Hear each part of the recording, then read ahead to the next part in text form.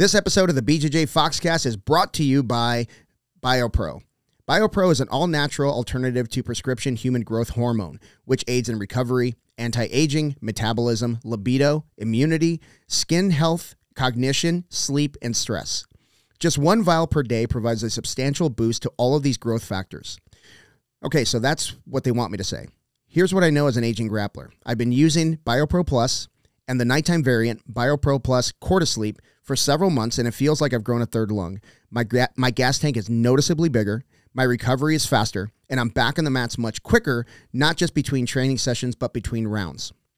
Now you can get $30 off your first order of BioPro when you use the code FOXCAST at www.bioproteintech.com. That's code FOXCAST for $30 off your first order at www.bioproteintech.com. Thank you, BioPro. Hey, everybody, and welcome to another episode of the BJJ Foxcast. I am your host, Alex Martinez, and today I am honored to have my friend Danny Allen on the show, DJ Danny Allen, and again, the goon, my man, Colin Opper's on the show. Welcome, boys. Thank you. Thank you. Yeah, so we just got done with probably, I don't know, man, top 3 open mats I've ever been to.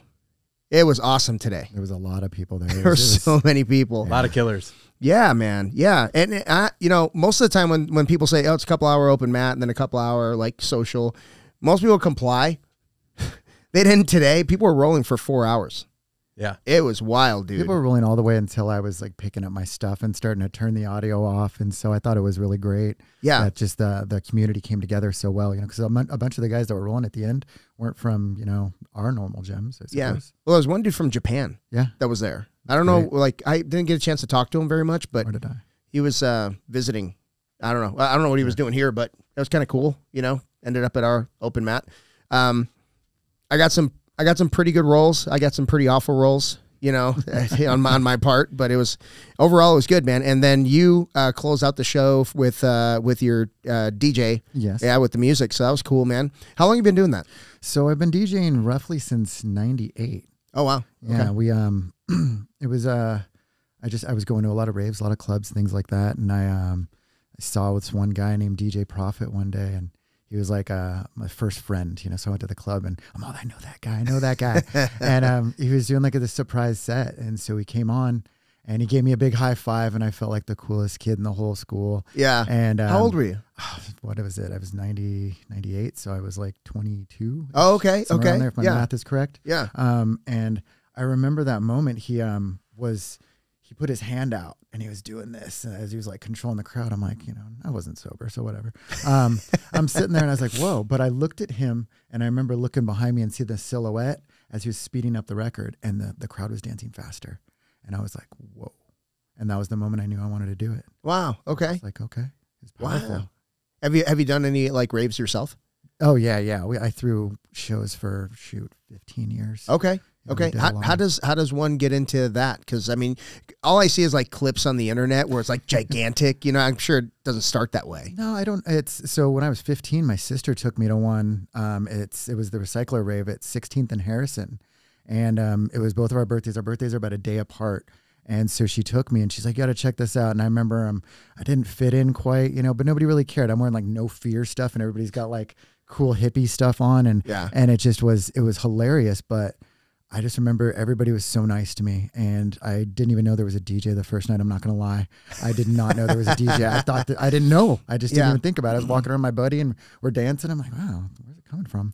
But it was just amazing. I went to this little rave in San Francisco, and then I kept going with my sister because she was the cool person at the time, right? Yeah. And it just turned into I wanted to go more and more and more, and then finally I was like, you know, I want to DJ, and then eventually, you know, met the right people, and being the DJ, we met the promoters, this, that, the other, and started throwing shows. Wow. Just chain reaction from there. Were you still doing vinyl? Like, were you doing vinyl back in the beginning? Absolutely. I have probably 300 records underneath my bed. Wow. You know, Evie stubs her toe on them all the time. So it's hilarious. It's hilarious, man. Yeah. So what's the biggest difference between like back then and now? Like, is it easier to DJ these days, or is it harder thanks to technology? What has that done? It's a multi-parted answer, I would suppose. As far as like skill wise, you don't need a lot of skill anymore. The computer does it all for you. Snaps everything. you know, but the other side of that is there's so many safety nets there, and you can actually utilize a lot of the effects and processors there and samplers and things like that, which, you know, I see some of the other guys, you know, just hitting buttons, you know, they got the samples ready, and that's really cool. It's just a different style, but well, there's preparation that goes into that too. Of course. I mean, it's tons of preparation. Like even for this little set I did for Paul today, you know, I was working for about 2 weeks, you know, to make sure I had the right songs. Yeah. But it's, I would say, I mean, a lot of DJs who listen to this are going to laugh, but if I throw a set of turntables with records in front of a DJ nowadays, they won't know what to do. And that's fine, you know, but that's where I grew up from. And I feel like I can grab any kind of platform, and within a couple of minutes, I know what I'm doing, because it's all the same for the most part. Okay. So it's a little easier now. It's really saturated the market, of course. But, you know, I was taught by DJ Morgan back in the day. He's like, do something to set yourself apart. You know, do something that makes those kids that are all messed up or whatever go, man, that was a great show. Man, the music was great, but that one guy with the nail polish or whatever, or the bright hair, you know, because I used to do a bunch of that kind of stuff, set myself apart. You know, it was just different industry, I suppose. So just different. Who's the biggest, who would you say is like the biggest guy out there? Who's the biggest, most well-known DJ out there? The most well-known DJ was, it's interesting. I would categorize that in two separate sections. So there's the DJs like what, Skrillex, those kind of guys that, you know, most of the mainstream know. And I would say that guy's amazing. He's big. He came from, you know, nothing. And that would probably be the one I would think of. But for me, I would think to go back to some UK DJs that most people don't know about, like Dom Sweeten from Defective Audio, Paul Glasby from Vicious Circle. Those guys really are the ones that, you know, and of course, everybody listening to this is like, who's that? But you look up Paul Glasby and Dom Sweeten. They have just been making the music for about 25 years, and it is absolutely stellar. So it's, I don't know, it's changed so much, but I feel like those guys really hold it up, as opposed to they do the raves and the clubs and what I feel is a real vibe of electronic music, as opposed to the festivals where like Skrillex and those guys go. Those guys do those festivals, the vibe's not the same. I don't feel like I go there to a party. I feel like it's a carnival. I don't feel a vibe. Yeah. You know, I personally like the Dirty Dark Warehouses, 3 in the morning when I'm playing the best banging music, but that one guy that walks up to me and says, you know, whether I can even understand what he's saying because it's so loud, but he just looks at me and we have this connection. Yeah. And he's just like, dude. And I know he's not there, probably not there for the girls. He's probably not even there for the favors. He's probably there to just beat his feet and dance at 3 in the morning and just get taken away. Yeah. And those are the shows that I personally prefer. That's cool. That's cool. Where did the whole rave thing start? Frankie Bones. Frankie Bones was actually this gentleman making techno and electronic music back in the day, right?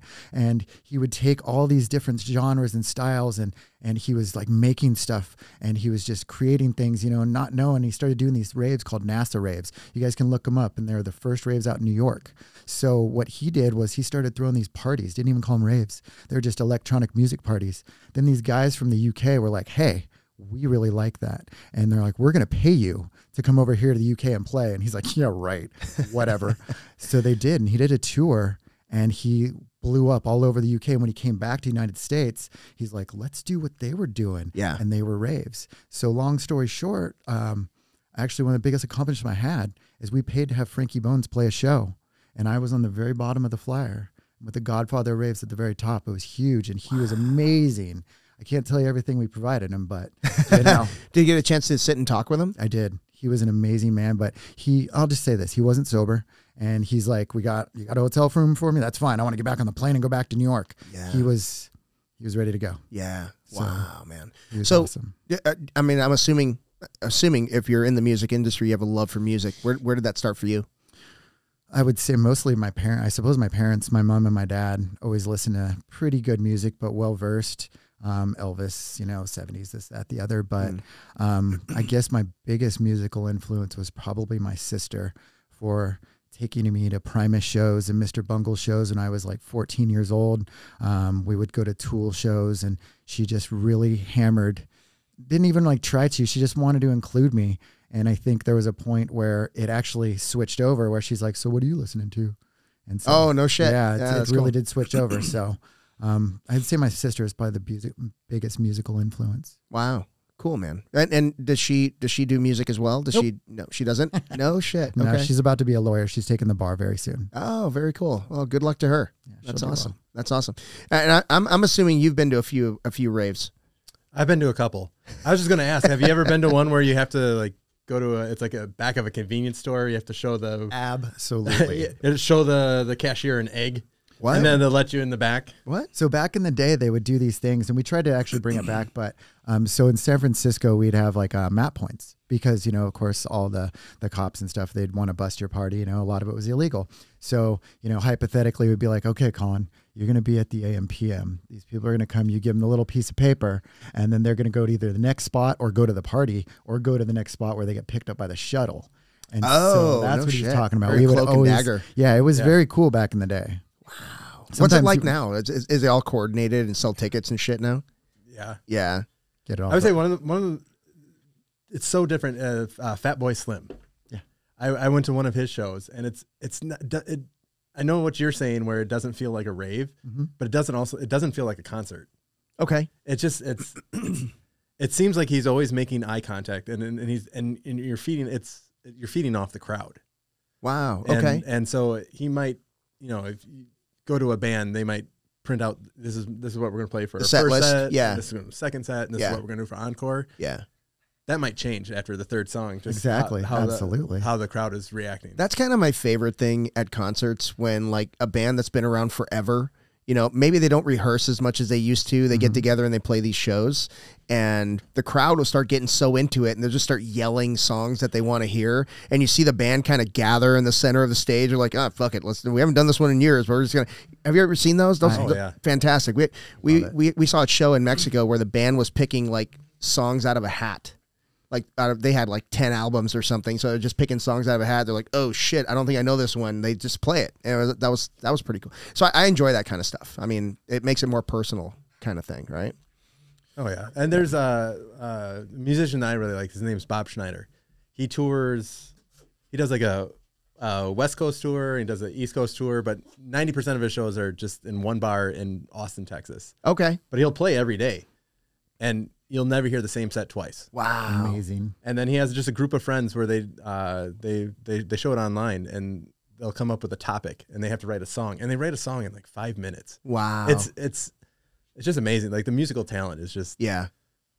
I have none of that. I don't either. I don't either. I mean, there was a thing on that she seems to be talked about so much now. It's Taylor Swift talking about the way she writes a song. Like she'll get a thing in her head and she'll just write it down, and she'll get so many things it kind of goes into this box, right? And she just start looking through and be like box by box. I mean, mostly on her phone, right? And she's like, she'll just start piecing these things together and like, well, this could be a song. You know what I mean? And she'll listen, she'll think of something or hear something. Oh, that could be a hook. And she'll make a note, stuff like that. Do you do anything like that for your stuff? There's a program that I used to use where I used to work in tandem with another DJ. Him and I had equal parts where I was kind of the guy in the chair and I was like, make it sound like this. And he would click it away. And, you know, he was really great at that. He was amazing.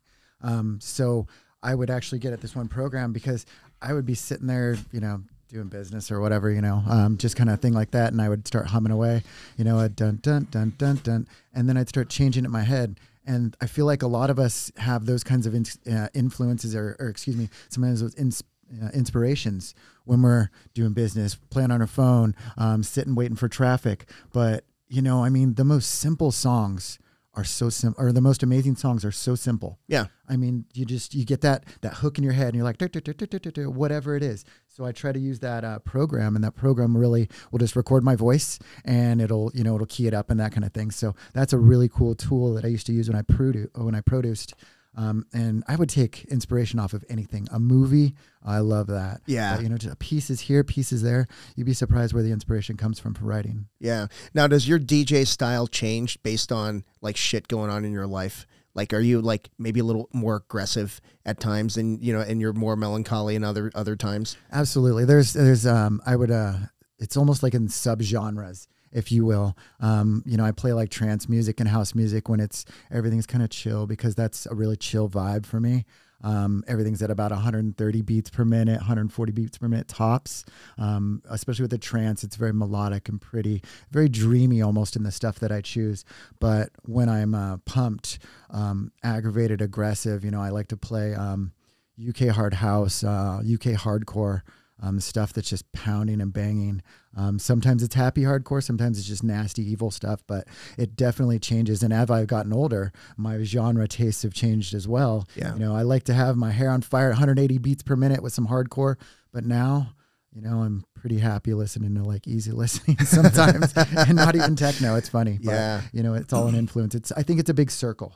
And it really just comes all together. And now I'm using influences from more mellow music in the stuff that I choose. Okay. And who out there, is there like a certain band or is there a certain DJ out there that kind of is like been a big influence on you to like to this day? I mean, you mentioned a couple in the beginning, but like along the way you find other, like, I like to call them like digital mentors, right? You find them online, stuff like that. Anything like that? I mean, there's so many out there that I would probably say the biggest influence that I have, and this will probably, you'll love this, is Ministry. Al Jorgensen and Ministry. Back in the 80s or early 80s, a lot of people are unaware, but Al Jorgensen and Ministry played more of a like Depeche Mode kind of theme songs, you know, Every Day is Good for Halloween, whatever the title is. But as he evolved, the evolution of his music got harder and harder and harder. And what I really held on to was how he melded the genres and how he used percussionist and two guitarists and a couple of bassists and, you know, just different things to execute the same plan. And I thought it was beautiful what he did. I finally got to meet him one day and that was cool. I was all fanboying out. I dropped my phone, all that stuff. But he just, you know, even nowadays, like you remember like what, 90s-ish Ministry was going pretty hard. Yeah. And now they're coming back to like more like almost melodic metal, if you will. And I'm like, yeah, I like that. It's chill. You know, because it's funny, Ministry, I was at a Ministry show right after Brad Noel from Sublime passed away, and they played 3 Sublime songs, and you're just like, this, I'm not supposed to hear, but it worked. They're so good. They're talented and amazing, and just an appreciation for music in general. Of course. Yeah. I mean, those guys, I would say Ministry is probably one of the biggest influences. I love Tool, of course. I think Tool, the way that Tool does things and how succinct and perfect they are, and how you take your time to execute something absolutely flawlessly, it kind of is my philosophy in jiu-jitsu as well. Yeah. You know, here we go back to full circle again. Yeah. And Maynard is he a black belt now? He's a brown belt. Brown belt. Brown belt? Okay. Yeah. Yeah, he's got a, what is it, Verde Valley BJJ or something like that. It's his place. Yeah, really cool, man. So let's talk jiu-jitsu. When did you find jiu-jitsu? Like, how did that come into your life? Like a lot of people, probably the same as you. We were watching UFC 1, 2, and 3. So we're watching UFC 1, 2, and 3, and I saw this tiny little skinny guy, Hoist Gracie, with a gi on, choke the crap out of everybody and beat everybody. And I was like, what? You'd be kidding me. Watch number 2, and he did it again. I think the third one he got hurt or something, right? Yeah, he couldn't continue, but then he won 4, I believe. Yeah, he won number 4. And it just boom, it hit me in the face. It's like, whoa, you know. And with all the BS I've had to deal with throughout life, it was, you know, that was something I always wanted to do, but I didn't do it. I didn't do it until and I didn't do it till 13 years ago. Wow. Okay. But I wanted to. Yeah. Yeah. And what made you take that first step? Well, getting older, I did an actual bucket list. I was like, hey, let's do a bucket list. Okay. And the first thing on there was do jiu-jitsu. And so I called a couple of places and they were kind of assholes to me, but whatever. And then I actually texted Nick Diaz before he was like super, super famous. Yeah. I texted him because he friended me on his Facebook account before it got all shut down. And I kept bugging him. I'm like, where should I go? Because I saw him one day and he's like, you don't have to just do like MMA. You can do jiu-jitsu. And I'm like, yeah, because MMA looks like a lot. Yeah. And then I was like, but I never forgot what Nick said. Not Nate, but Nick. And so I was like, okay. So I called around and, you know, and his publicist, I think, because they messaged me back and gave me a couple recommendations. And then the only people that were nice to me were Paragon. I went there one day, did a class, threw my money down, said, I'm here. And that was it. One day. Wait, where? Paragon where? Paragon in San Luis Obispo. Oh, okay. Okay. Wow. And that was 13 years ago? Yeah. No shit. it was a big gap between me just being a dirtbag and this, that, and the other. And finally woke up. I'm like, I don't want to be a dirtbag anymore. And, you know, I want to do stuff. Wow. And what was your first experience like with the Paragon guys? What made you throw your money down and say, let's do this? Well, they were, I think the day I went in there was a Saturday. So, you know, as we all know, we get a lot of looky-loos that come in there and they're like, we're going to do it. And, oh, we'll be back and stuff. So I think that they were maybe a little tired that day or whatnot. I don't think they didn't think I was going to sign up, or maybe they didn't think I was serious. But the class was great. I remember we went over an up and over sweep and I think a scissor sweep as well. I still suck at both of those, honestly. And I just remember, like, I tried rolling. I remember the first person I rolled with was Shupavina, and then I rolled with the T2000. I forget his name right now, but he was one of the champions of Paragon. He was a black belt, and oh wow, yeah. He's like, well, what do I do? He's all, you need to go watch YouTube. I'm all, shit. Yeah, wild, man. Yeah, and how long were you with Paragon? 7.5 years, something like that. Okay. And that's before you moved here then? Yeah, I mean, I was with Chris Lovato, and then we would just get the car, everybody get on the weekends, and we'd just go all the way down to Santa Barbara, go visit friend Gina and Jeff Glover and Bill Cooper. And we had Paragons all up and down the coast, so we seriously would just go and travel the coast and hit a different one and go to the beach. Did you run into Milton Bastos while you were... Milton was my very first private lesson ever. No kidding. Yes. Wow. I still have the picture somewhere, but that's cool. He was so nice. Like, I guess they took this annual vacation or whatever, and Milton came in, and I didn't know who he was, and I was like, I want a private lesson, I think. And they're like, he's all, okay. And I'm like, but I only have $60. He's all, it's okay. I'm all, oh, that's cool, man. He was so nice. Yeah. And taught me something that day that I still teach to this very day. Yeah, what's that? So the way that I would get a cross collar, he always talked about the contour of somebody's hand. And, you know, you don't necessarily have to shove your hand up in there and just grab, right? But what if you, like, shove your hand up there and contour your hand around, so you're thusly grabbing around their neck a wee bit more? And then when you actually do wrench down, man, you're really cranking on that carotid artery. Nice. You know, so that was, I mean, there's a couple lessons in that private, but that was the biggest one. Yeah. He won a world championship, I think, in Nogi with Paragon. Yeah, that's cool. I remember that. Yeah, it was wild, man. Because I think Jeff Glover was like one of the biggest reasons he came and stayed in the United States, I believe. Yeah, that's pretty cool. And you got to train with both of them. I did. I got to train with both of them a lot. Jeff more than Milton, because Milton would travel a lot. And then Jeff was in and out, you know, doing things. Him and Bill Cooper were trying to start some stuff here and there and start up a gym, and they did, and it was cool. We'd go and support them. Those guys, I just learned so much from Jeff and Bill. I can't even say enough thanks to those guys. You know, they probably don't even remember me mostly, especially Bill. You know, he was only there for a while, but the lessons those guys taught, I still, every day, just like Milton. Yeah. Every day. Isn't that wild? Like, people, like, well, Milton was teaching in the Bay Area for a while, so he had his own school. I think, right? Yeah, he had his own school, and he a lot of the people that he taught were, like, you know, engineers from, you know, Silicon Valley, stuff like that. And he brought Jeff in to do either teach a class or maybe do a seminar.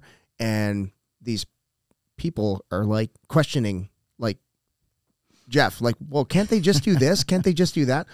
And I think Milton was coming out of his skin because, and Jeff was cool about it. You know, he was cool about it. But I guess, you know, thinking about it, that's kind of their environment where they challenge ideas all the time. That's what makes them great engineers, right? That's kind of an exchange. It's an exchange of ideas until they come up with the best one, or at least whatever bosses think is the best one. Exactly. But that's kind of the, so I don't necessarily but it's Jeff Glover. I don't disagree, but it's Jeff Glover. You got to keep your mouth shut. But yeah, but that's really, I mean, that's really the old school thinking, right? Just keep your mouth shut and just listen. That's what I was taught. Yeah, same. It really is, you know, because what they say is, you know, we'll figure it out, right? You know, keep your mouth shut, and if you're quiet long enough, then you'll see why I'm talking about this. Yeah. Yeah, there's a lot of that. And I was also taught when, you know, yes, you can help your training partner, but as soon as the instructor walks up, that's it. You just shut up and you just let them take over. So it's a very different environment than what we're in today. Very old school. Yeah. They were, I mean, you came up in the old school too. I mean, it's just different. I just remember too, we were tournaments. Like if you were matched up with, you know, if you go into the semifinal and you're going to get someone to your school, it was purely on seniority. Right. Like you had to bow out if you were going up someone that was ranked higher than you. Yeah. Yeah. Well, I mean, we still do that. I mean, You kind of bow out and then you settle it in the academy, you know, behind closed doors. But it was, I've done it a couple times, but it's never like, it was never a seniority thing. We just kind of flipped a coin. I think that's more nowadays. It's like let's rock, paper, scissors, like right in the middle. Yeah. Or flip a coin. But, you know, starting at Henry's, it was, that guy's been here longer than you. Yep. He outranks you. Yeah. Good job getting into the semifinals, but you're done. You're done. He's going on. Yeah. Well, yeah, I mean, I kind of like that. You know, I don't mind bowing out to somebody who's been doing it longer than me. No big deal. I actually agree with that as well. I think just that seniority, I feel it just as being a black belt, you know, of course, you know, they're our friends, you know, thank you, coach, that kind of thing. But, you know, I even spoke with Tojo the other day and we were just joking around. And I'm like, you know, who am I going to fight you? You know, I'm not going to pay to fight you. I fight you every day. And I'm like, but if it does happen, you know, I looked at him and I said, I won't fight you.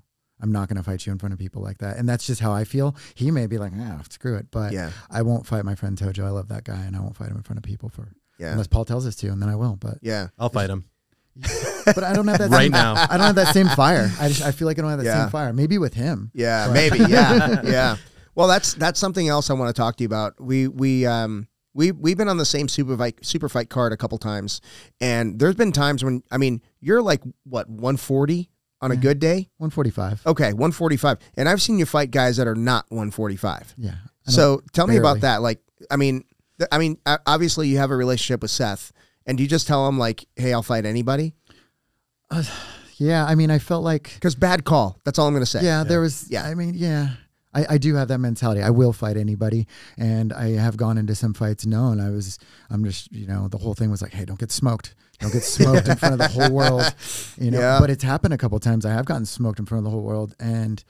But I still will just probably fight anybody because I just like to do it. Yeah. I like to prove to myself, because you asked me 15 years ago if I would have been fighting on pay-per-view in front of the world, you know, I would have giggled and been like, oh, that's cool. Yeah. But, you know, I know it's, even Carlos has stated that to me. He's like, you said you'd fight this guy, but just protect yourself. And I'm like, well, I know what he's saying there. Yeah. Yeah. No kidding. Yeah. And that was your next step, right? When you came to the States, there was, I don't know that there's a Paragon school in Phoenix. I know there's one in Tucson. Yeah, there was one in Tucson. Yeah. There's two in Tucson. I think they used to have three, but one shut down. But yeah, we went and visited them, and Manny and those guys at Irie, and then, you know, Daimyo, those guys are amazing. They were so nice to me when I was really in the turmoil of what to do. Yeah. When I was in Arizona, I had, you know, kind of hit the realization that, oh shit, this isn't like 2 months, I'm staying. And they mentored me through it, you know. On what brought you here? Don't say a girl. Don't say a girl. Horrible relationship. Okay. That I got. Fair enough. I was a big enough adult, or I guess mature enough to realize that it was time to go. Okay. So cool, man. Yeah. So you get here, and were you kind of deciding whether you want to be in Tucson or Phoenix at that time? Is that why you visited there? No, I just actually what happened was I moved in with Carrie, you know, the girl over there. And, hi, Carrie. Carrie's my best friend, and so she saw that, you know, I was in kind of a need of a place, and, you know, I had left the bad situation, you know, for good reason, and, you know, sometimes you just leave a situation and you figure it out, right? Well, Carrie's like, you know, I got a room, so we'll do that, and so we're like, okay, cool, we're roommates and we train, and, you know, we're best buds. And then she hits me up, she's like, you know, there's a Paragon here. I was like, excuse me? And so that next weekend, we were going almost every weekend to visit those guys, you know, and it was just, it was when I was really sad. It was a little breath of home. Yeah. Even though I didn't know any of those Paragon guys. I know what you mean. Yeah. It felt good to be there. Yeah. So.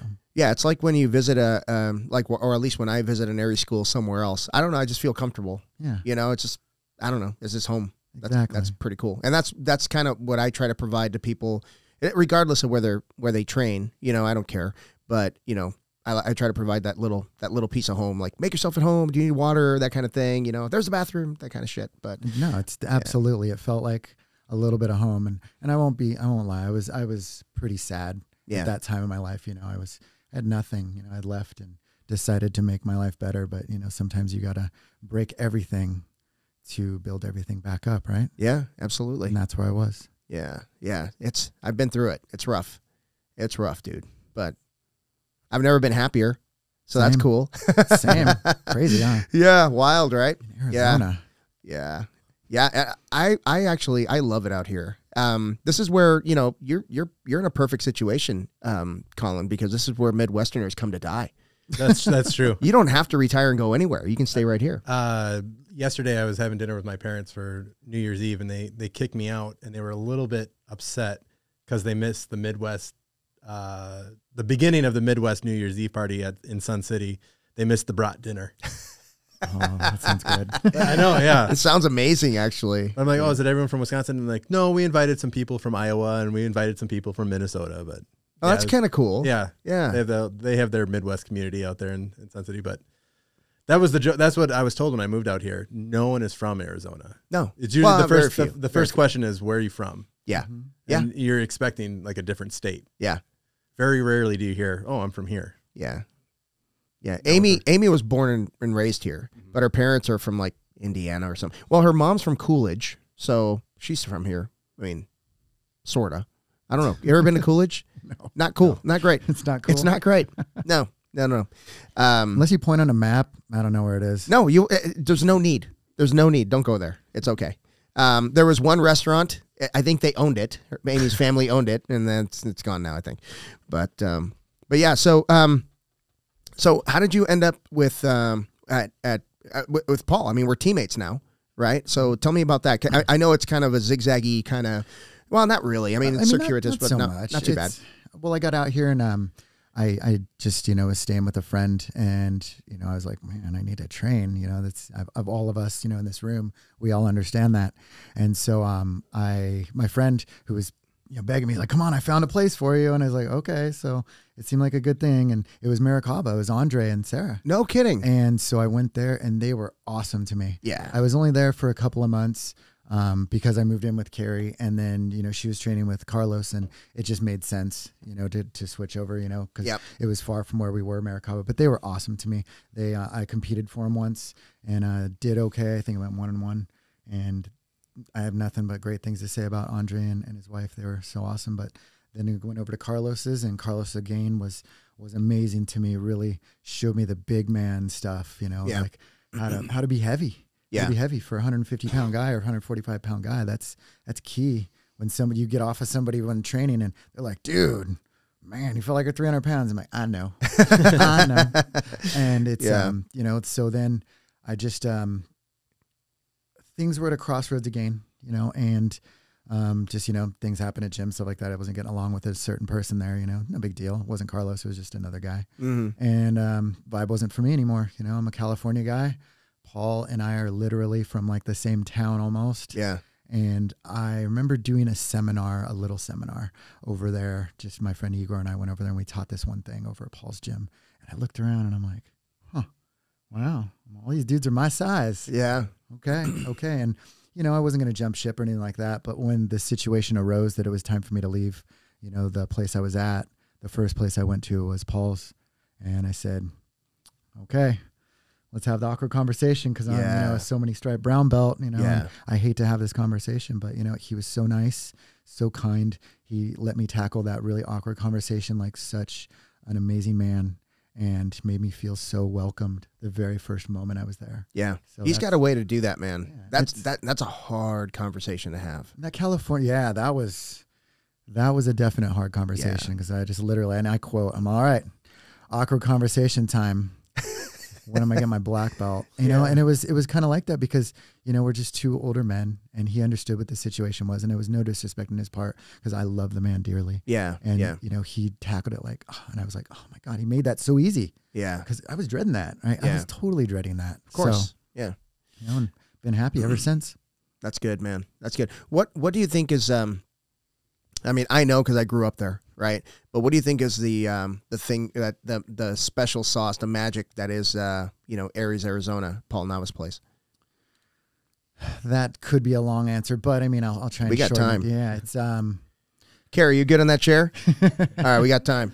It's so the first time I walked in there as even a whatever stripe brown belt, right? You're a little intimidated. You haven't been there. Coming from a different school. You're it's all tattered, and everybody looks at it, and you're just like, okay, are they going to beat the crap out of me here? You know, I'm not all that big. I don't have size, you know, to kind of defend myself. That's a real thing for me. You know, I go into a place and, you know, a bigger guy, if he really wants to beat the shit out of me, he can. You know, I can only defend myself so much, you know, until we stand up and I start kicking and punching, and then I'm doing okay because I do that well. But, you know, it just Paul's vibe.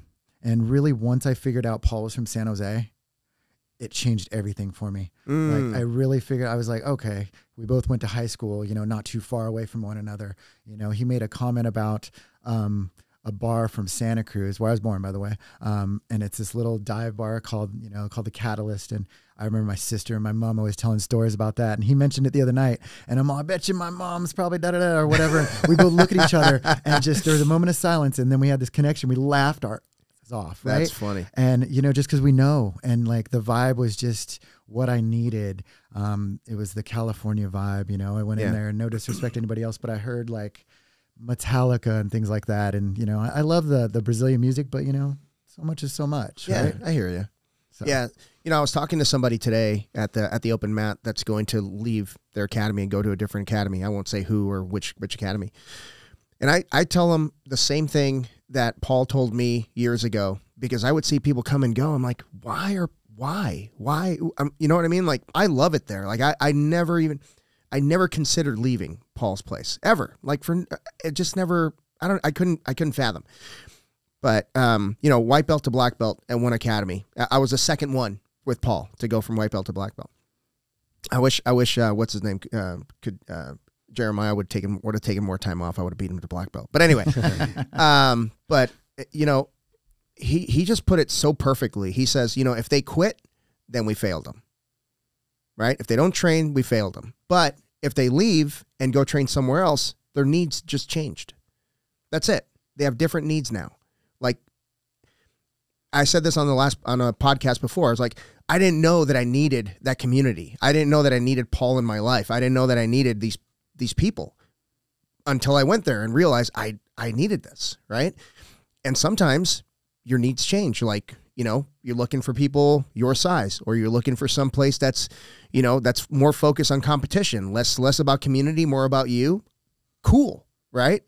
If you find it, go get it. I mean, yes, it hurts the academy owner. I mean, financially, and it hurts them personally because they invest time in their students. I know I invest a lot into mine, but some people come and go, and the only ones that really hurt me are the ones that quit because I feel like I failed them. You know, so needs just change, man. I mean, it's just one of those things. I absolutely agree. It happened when I was with the San Luis Obispo Paragon, and Santa Maria Paragon's not very far. It's just it's south about 20 minutes. And those dudes are gangsters. I'm not joking. Like, I mean, the gnarliest gangster music you've ever heard during the kids' class. Ooh. And you didn't say anything on the side. You know, if you weren't a coach or whatever, same thing that we have. But you know, I'm just very enforced. And I knew that when it was coming time for competition, I had to go there. I had to go to Santa Maria because San Luis was, you know, close to the college, and, you know, so it was a little softer. I'll just be honest, it was a little softer. In Santa Maria, these guys were gnarly, and they beat the crap out of me. I got my arm busted in a tournament. I mean, this far the other way, and they all thought I'd quit, and I didn't. I came back and won the U.S. Open 4 weeks later, but I came back into their gym 2 weeks later. Lance Glenn looked at me and he's just like, okay. And then Manny, another gentleman that was one of Lance's black belts and Frangina's black belts, he pulls me aside a couple years later. He's all, we all thought you were going to quit. He's like, you got that thing broken like we never seen. And just, man, that was gnarly. I have the video. I'll send it to you sometime. Love to see it. It's awesome. You know, Love you to see my it. whole arm just hyperextended. It's great. It was a very different time though. Yeah, it was so much different. It was so much more like war. You know, I mean, just, you know, they didn't care. You just roll you off the mat. Next match, come on. You know, I mean, literally. So, you know, I just felt like my needs had changed. They really did have changed. So you're absolutely spot on. Yeah. You know. I think there too, there's a lot of pressure changing gyms on yourself.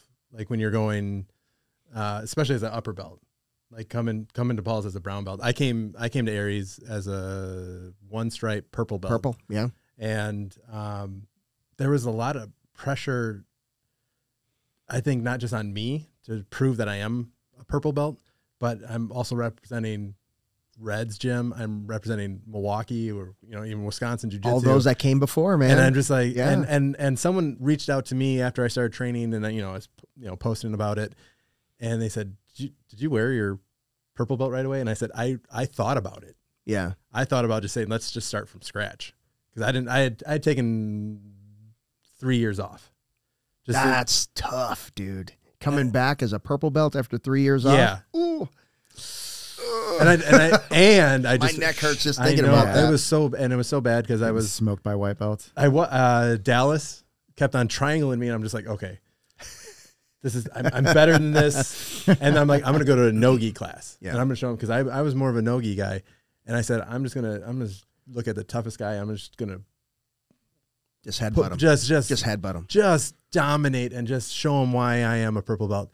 Kiola. That's what. Oh, yeah. It didn't work out in my favor. That's not going to work. But no, I said, like, a friend reached out. He's like, and I said, it really is hard coming in to a new gym, even new school, even in the same city. I can see the pressure is not just on you. Mm. It's or not for you. It's for everyone that's trained you and trained with. Yeah. Scary.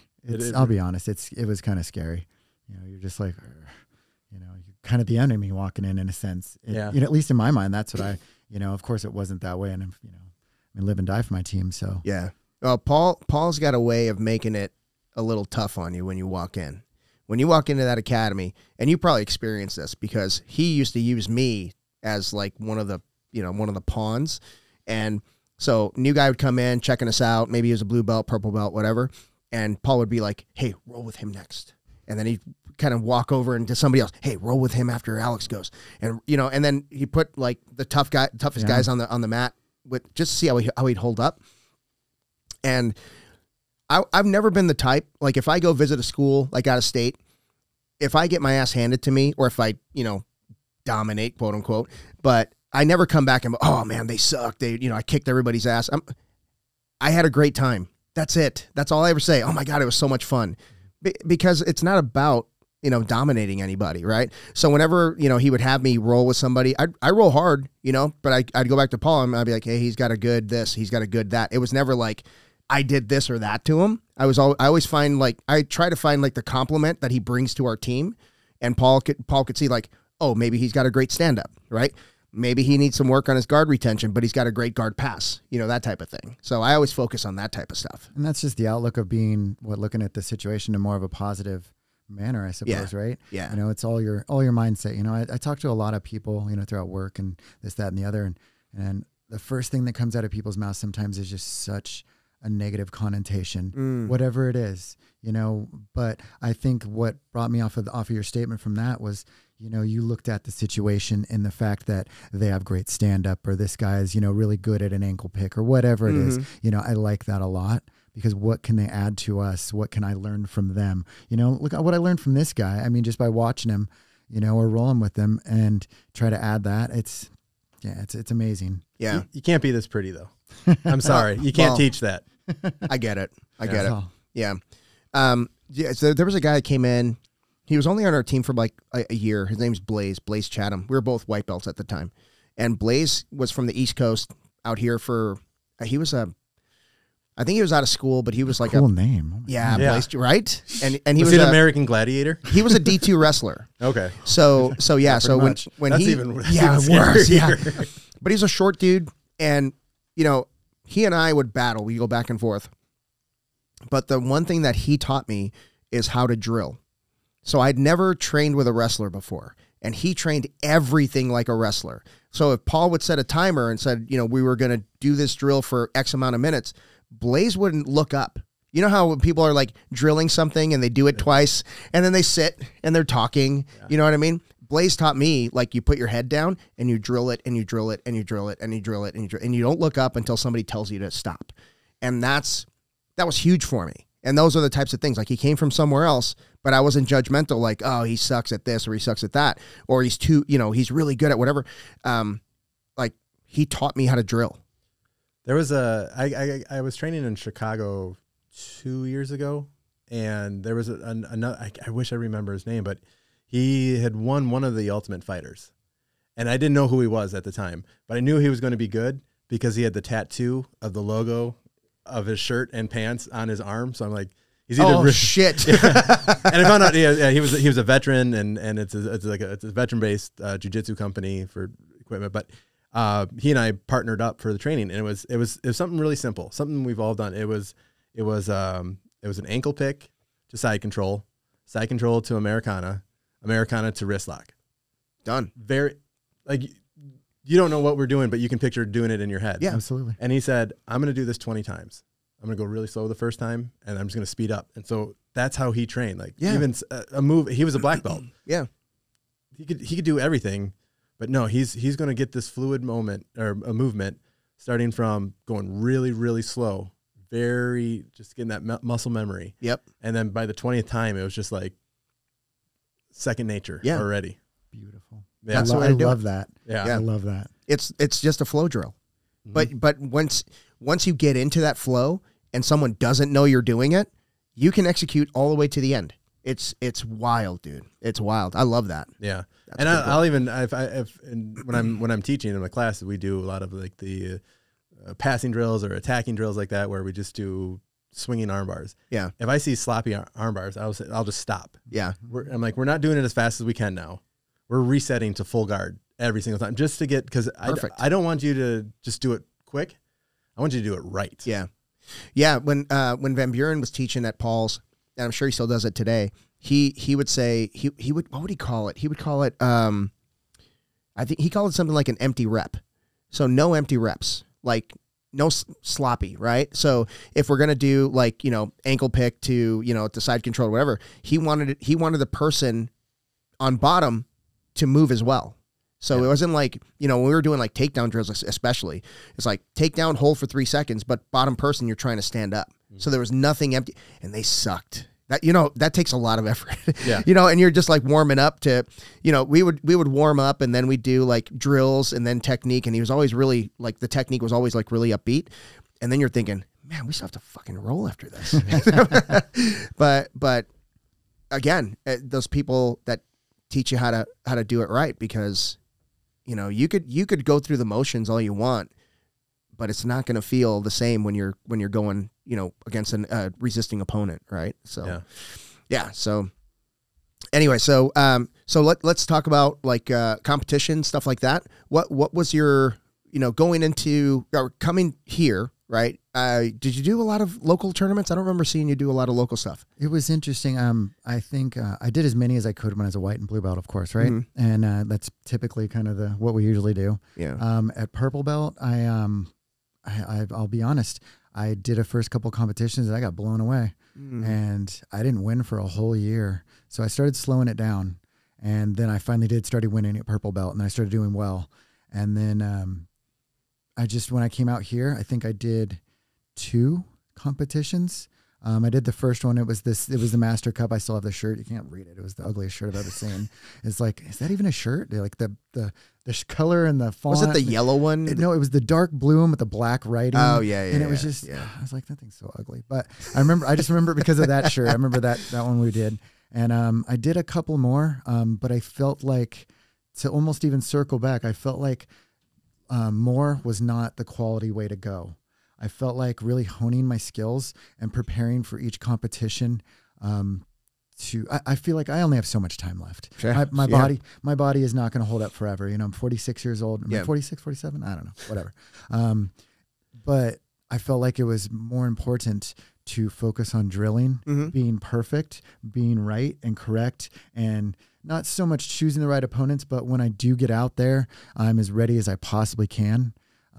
Ready to fight the best I can, and like I said, I will fight anybody, but at the same time, I want to be as ready as I possibly can. So I started doing I felt bigger matches and less. Does that make sense? Yeah. You saw me on the Fight to Wins. And yeah, stuff, absolutely. So, yeah. Like a fight to win to me, the preparation, everybody's like, oh, it's one match. I'm like, for me personally, it's like 3 tournaments in one and one match, because the mental preparation, the walkout, this, that, the other, it is just different for me. So yeah. And you nailed the last one. You nailed the walkout. Yeah, I sure got smoked in the match. I wasn't going to bring that up. That's not the point, Danny. I know. Oh my gosh. We had a good time together, though. Yeah. we both have an affinity for professional wrestling, so we both had professional wrestling walkouts. Yeah. Nice. Yeah. I'm sorry, but John Cabet's Santa Claus one, that one's going to be hard to beat, dude. He was throwing candy out, had the big beard going, had the Santa hat going on. It's a couple years ago.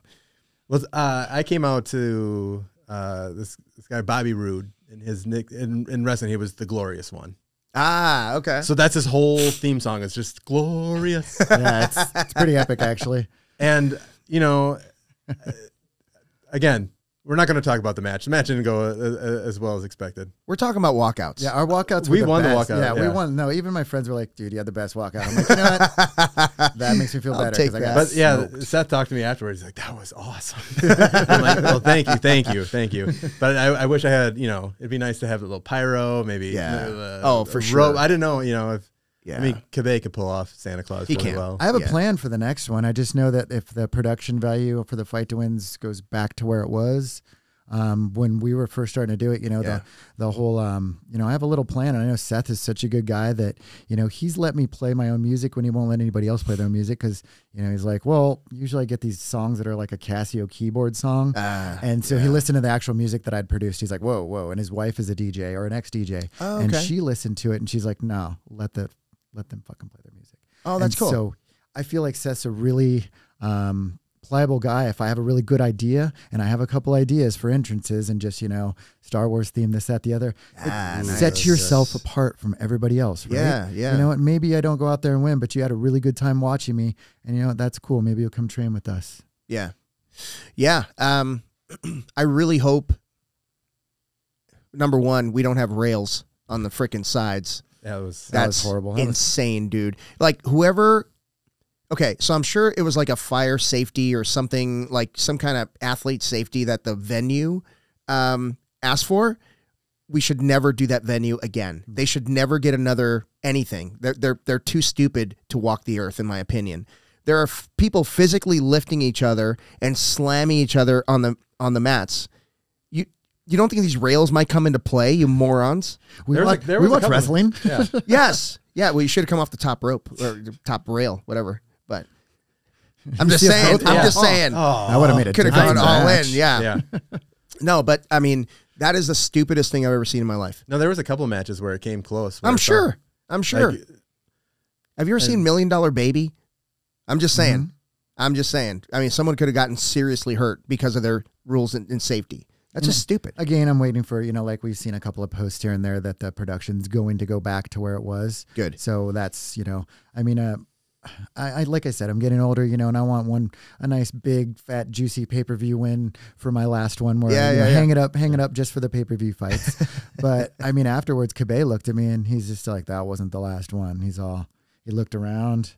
He's all, he almost gave me the look as if he's like, I'm not letting that one going to be the last one for you. Yeah. Win, lose, or draw. I want to go out on a nice production. It just wasn't the same. Yeah. Last one. And I believe in Seth. I believe in him. I do too. I mean, he been great to me. I'm glad he's taking a step back from the ADCC. I think it did a lot of harm to him. I mean, from his post that he posted, it took a lot out of him. And I hope this the smaller, I hate to call it smaller because it's not that small, but I think him having more control over the Fight to Wins and giving us more time than a week, to put everything together. Because, I mean, we love to sell tickets, right? I mean, that's kind of fun. You get your friends there, table, stuff like that. But when you ask them to do it that short notice, it's tough. And you're not even sure that you're going to fight until a couple of days before. Right. And you're mentally, like that part of it's right there. You're mentally preparing to go show the world what you can do. And thusly, you're not informed until 2 days later. And then you got to get a table of people going, It's a little bit, the first couple that we did, there was a long build up. There was a photo shoot for everything. Fun. It was really fun. It was a great experience. Yeah. And, some of my favorite times, You'd go to like MMA Lab and do the weigh-ins. Yeah, it was a production. You felt like, it felt like something like this was a big deal. Yeah. And all the work that I had put in and all the pain and tears, this, that, and the other, it was worth it. It really was. So. Yeah. Well, I got my ass handed to me in one of them, but in my first one, but that was fun. Yeah. Still, You know, they'll get. I really feel like he'll get back there, and we'll be back to that level. And then, you know, the three of us, I'm sure, will be on a fight card again soon. Yeah, that'd be a lot of fun. We should fight each other. We should do like a all round at once. Yeah, Yeah. I fight dirty when it comes like that.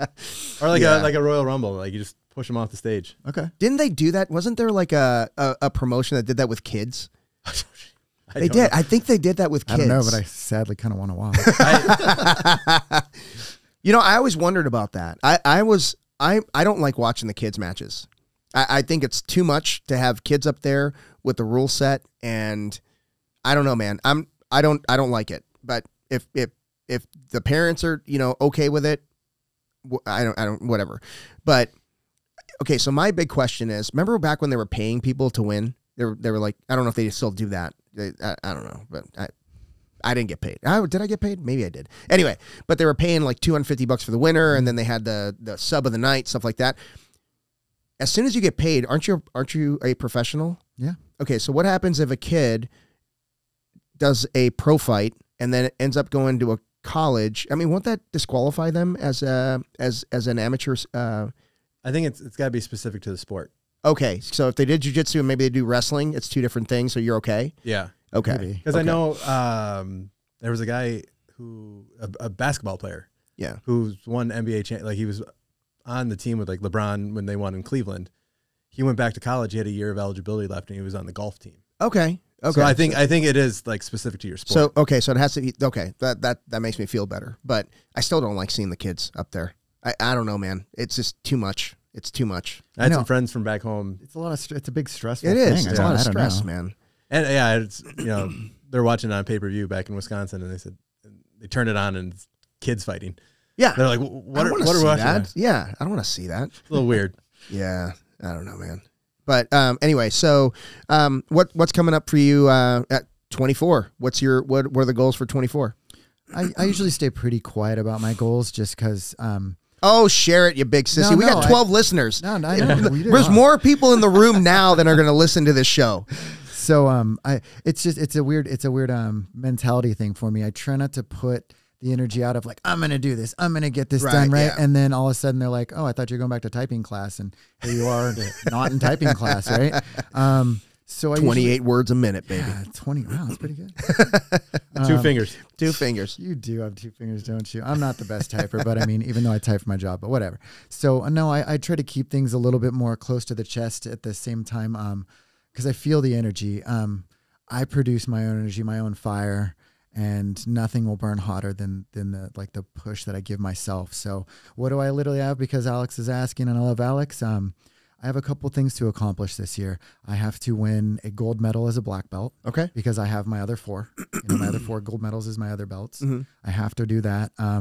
And like I stated before, I want a big win. I want a big old fat win. Nice. On pay-per-view where I may even like go and split a beer with that guy. Nice. And I don't drink. So nice. All right. Something like that, get out there a little bit more. But I also want to make sure that a couple of my really, really good friends, Carrie included, compete this year, and I want to coach them and get them to the next level. I try to I'm giving back more than I'm taking now. Good. I really want to do that. I actually do even special like impromptu classes on 10 a.m. Paul's gonna be like, what? No, like 10 a.m. Just if you're like my friend and I invite you, like we just meet a little bit early before open mat and we drill. And I mean, just drill conceptually. What are you good at? Okay. That's what you're going to drill. All right. You want help with that?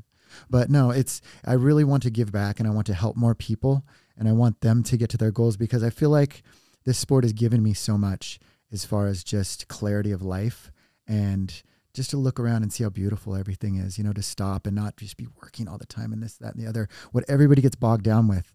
There's a lot of goals, but I really want to help my friends. Nice, man. That's it. I love it. Well, 2 things I ask people, black belts, before I close out the show is, number 1 is, your legacy. How do you want to be remembered?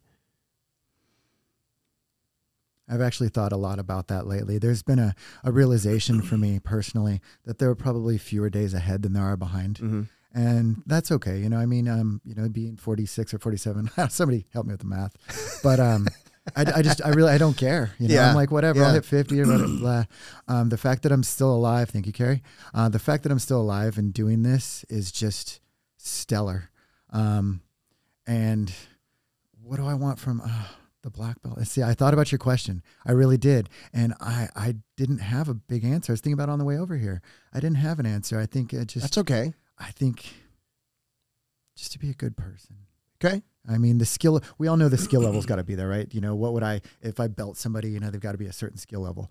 But I also want them to just have this certain type of integrity to want to, at some point, give all of it back, pass on what I've learned. You know, I don't have kids, so I want to pass it on to my friends. I want to pass it on to my friends that are my family, you know, even little things here and there, you know, just, I mean, jiu-jitsu's done so much for me. Yeah. You know, I can't even begin to tell you what it's done and where I would probably be if it wasn't for this sport. So I think just be a good person. Right on, man. And have that skill set. Sure, I love of it. course. Of course. Yeah, you want the skill Yeah, set. don't get your ass kicked. You know, Chris Howder said something in a video not too long ago, and it really struck me because like when you're looking at like, oh shit, I might get a black belt like within the next couple of years, you know, holy crap, you know, and then you get it, and then you're thinking, holy shit, I might be in a position to promote black belts within the next couple of years, you know, like holy shit, right? Well, he said something that was like, he was talking about this brown belt, and he said something that was so cool. I don't know why I love this so much, but he says it's not one of my brown. You know how he kind of gets excited when he's talking. It's not one of my brown. It's one of my grand brown belts. And I'm like, I want a grand brown belt. That sounds freaking cool, right? Yeah. Like he called him a grand brown belt. It's like, yeah, when you promote and they promote, they're your grand brown belt, whatever belt that is.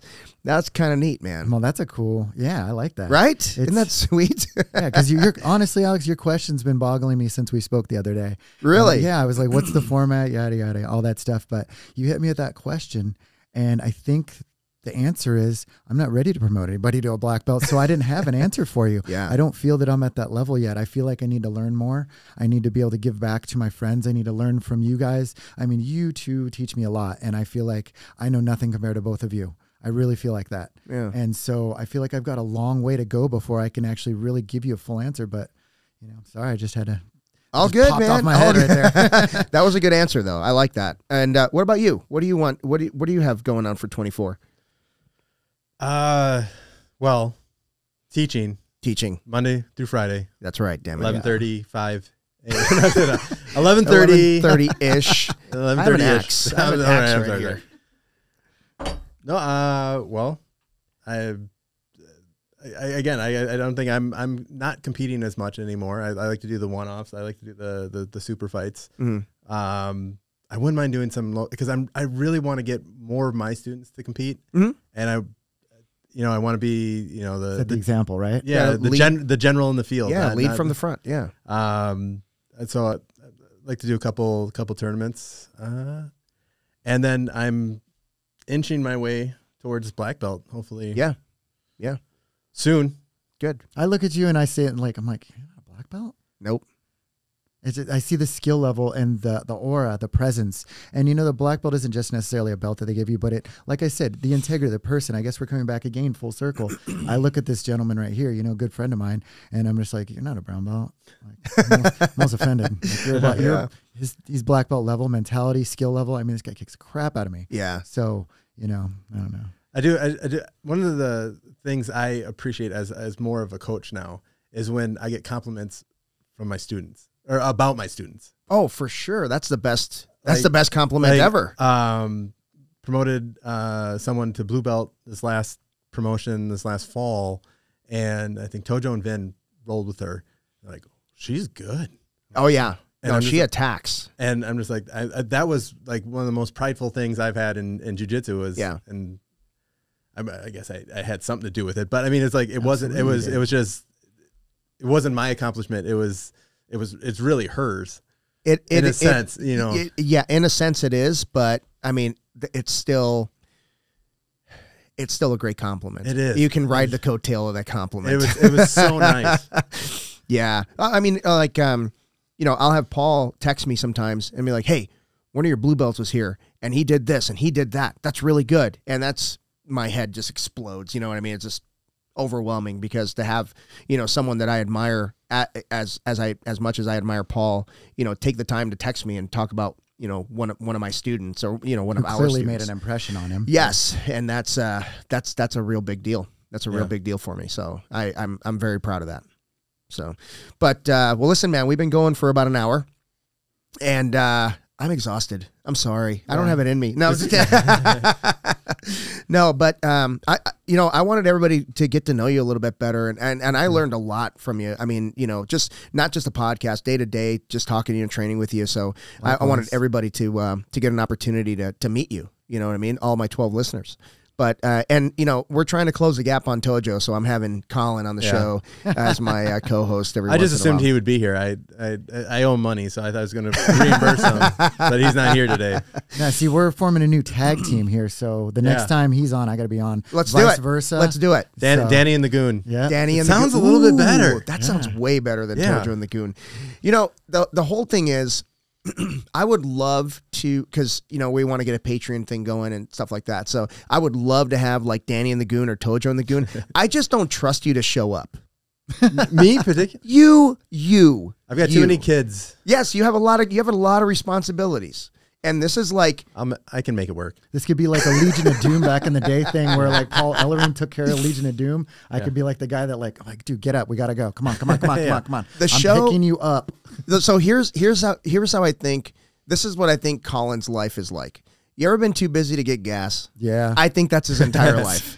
That's what Colin's entire life is. He's got like 5 kids, 6 kids. He's got a coyote. You have a coyote? He owns a coyote, dude. Tell him. A dog-oty. It's a coyote. We rescued a dog from New Mexico, and off the res. Yeah. And we were told she was a German Shepherd, Australian Shepherd mix, and it's an Australian Shepherd coyote mix. But feral? None more than my kids. Like I trust Vivian more than I trust any of my kids. Tell him about your daughter. We'll leave the names out. Oh, getting my your son to clean up after her. This is fantastic. So my youngest daughter is so I have 3 daughters and a son. My youngest daughter is 5 years old, and my son's 7. And they were playing, and my youngest brought down all her stuffed animals, threw them all over, and so we just said, Tobin, can you just put everything in this box and bring it upstairs. And what she does, and scares the hell out of me. She said, Finn, I don't think you're strong enough to carry all these animals up. Yes, I can. Well, let's see. and he picks up all the stuffed animals, puts it in the box, and picks it up, and he's, well, I'm going to your room. And my daughter's behind him, like, just cheering, like, yeah, you are so strong. I just said, she is an evil genius. She's 5 years old, and she's an evil genius. Kathleen Kennedy in a small form. I love it. Yeah, I said, like, if there's an apocalypse and she'll survive. Like the Cormac McCarthy, The Road, like there's no like food for anyone. She's going to be the person who owns the human meat farm. She won't harvest the meat. No. She'll enjoy a T-bone. Yeah. And she'll get the people there, but she'll be running it. She's going to be So I'm going to have to call her to get you to get up so I can pick you up for our tag team matches. 100%. That'll work. 100%. She might be driving, actually. Mm. She might be driving. Oh, my gosh. Beautiful. Well, listen, guys. Thank you guys for doing this. We'll have to do it again. I don't know. We'll do it after a big tournament or something. When we're all angry at our students for not doing what we teach them. But or after fight to win. After fight to win. Yeah, fight to win. Yeah, there you go. We'll argue who had a better submission to win. Against her for. We'll see. Nothing will be being smothered for 4 minutes by. I have a photo if you want it. I have a photo of him being smothered. He was there. Oh yeah. I was hurting. My back was killing because I got body triangled, and I had to tap to that. Ouch. She was gonna break my back. All right. Well, listen, everybody. If you love the podcast or if you hate the podcast, please like and subscribe and leave us a review.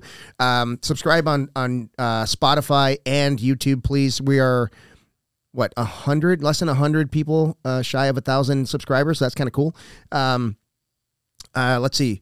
What else? BioPro. Let's thank our sponsor, BioPro. I've been taking it for about 4 months now. It's fantastic. I feel like I grew another lung. I don't know if you guys use it, but it's awesome. So You need another lung. yeah, BioPro. It's been helping a lot. So guys, thank you so much for doing this. Thank you, Alex. Thank you. Yep. All right. See you, everybody. Cheers. This episode of the BJJ Foxcast is brought to you by BioPro. BioPro is an all-natural alternative to prescription human growth hormone, which aids in recovery, anti-aging, metabolism, libido, immunity, skin health, cognition, sleep, and stress. Just 1 vial per day provides a substantial boost to all of these growth factors. Okay, so that's what they want me to say. Here's what I know as an aging grappler. I've been using BioPro Plus and the nighttime variant, BioPro Plus Cortisleep, for several months, and it feels like I've grown a 3rd lung. My gas tank is noticeably bigger, my recovery is faster, and I'm back on the mats much quicker, not just between training sessions, but between rounds. Now you can get $30 off your first order of BioPro when you use the code FOXCAST at www.bioproteintech.com. That's code FOXCAST for $30 off your first order at www.bioproteintech.com. Thank you, BioPro.